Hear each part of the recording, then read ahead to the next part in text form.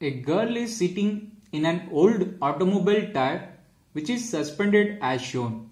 If the girl and the tire together have a mass of 60 kg, determine the tensions in the ropes AC and BC. This is the given figure. If you observe there, the mass of the girl along with the tire is given as 60 kg. So here you have to convert this mass into weight. So for that we know the relation W is equal to mg. So through that we can convert, no problem. And if you observe there, AC is a string and BC is also a string. Along the strings we can keep tensile force. A string can experience tensile force only. So here when you observe the two tensile forces along the string and weight of the girl along with the tire, so all those forces are meeting at point C, right? So we have to consider free body diagram of point C or equilibrium of point C. So let us draw the free body diagram for point C or equilibrium of point C now. So you can write free body diagram of point C or equilibrium of point C. So first let us denote that point. So this is the point C. From this point, so the weight of the girl along with the tire is acting vertically downwards. That is given as 60 kg. So mass is given there. So you have to convert that one into newtons. First consider the mass. Mass is 60 kg. So I know the relation between weight and mass. So W equal to mg. So which is nothing but 60 into 9.81.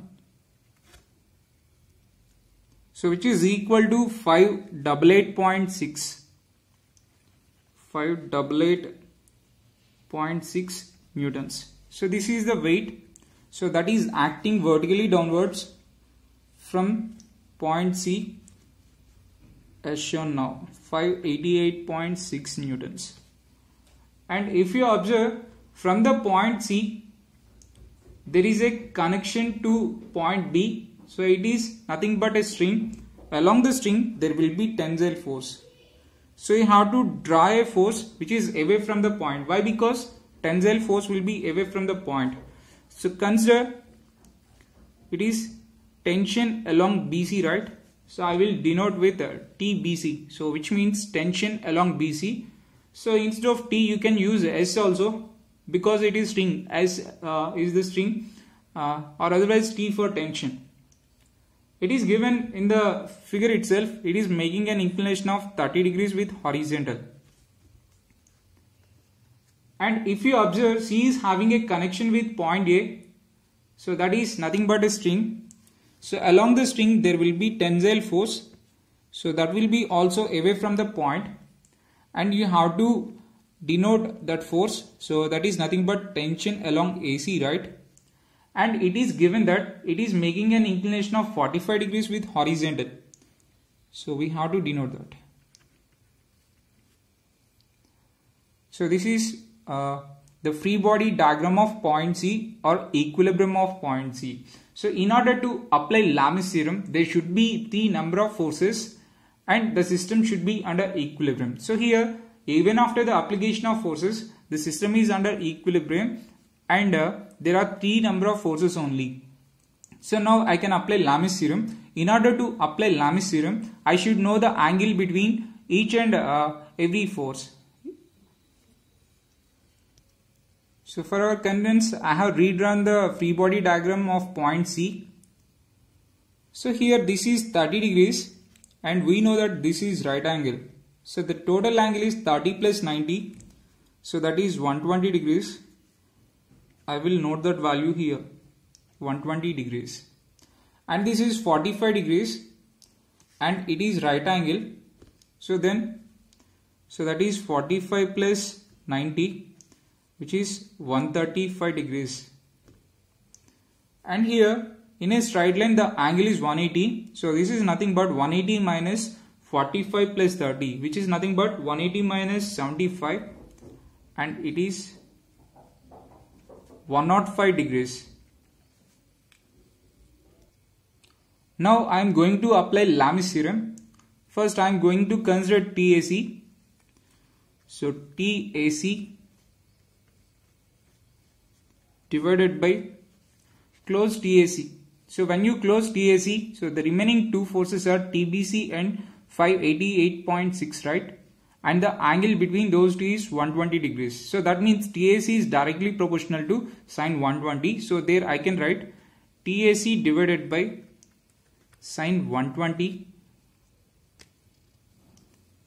is equal to, now close TBC. So when you close TBC, so the remaining forces are TAC and 588.6 and the angle between those two is 135.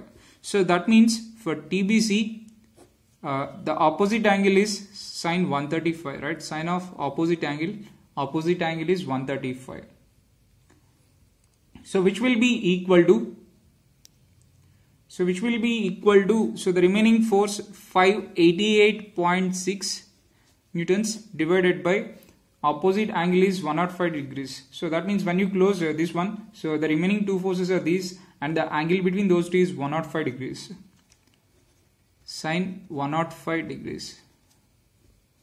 So from this relation you can find the value of TAC as well as TBC. So if you want to find TAC, equate these two.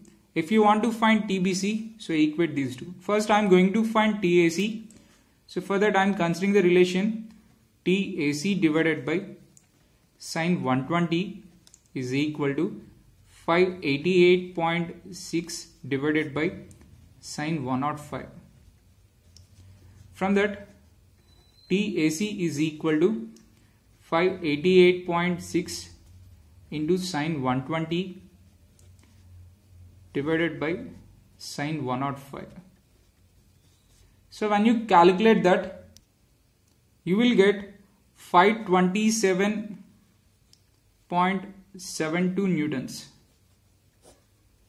So this is the value for TAC. Similarly, if you want to find TBC, so equate these two. So when you equate those two, TBC is equal to sine 35, 135 will be gone to this side. So 588.6 sine 135 divided by sine 105.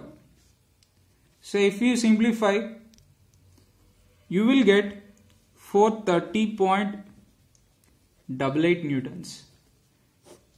So this is the value of tensile force in string AC and this is the value of tensile force in string BC.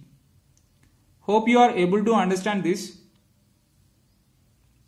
Thank you for watching. If you like this video, click on like button and don't forget to subscribe. Thank you all.